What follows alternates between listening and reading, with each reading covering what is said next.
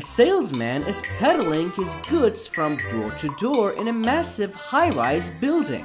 He knocks at a young man's apartment and asks him, "Would you like to buy a top-of-the-line toothbrush?" "It's only $10. $10 for a toothbrush?" The man yells. "What moron would pay $10 for a toothbrush? You're out of your mind." "Alright then," the salesman continues. "Then how about a fresh-baked brownie for $1? The man thinks it over and says, "Okay, why not?" The salesman hands over the brownie. The man takes a bite and spits it out onto the floor in the hallway. "My God, that tastes like crap," he yells. "Well, that's because it is crap," the salesman explains.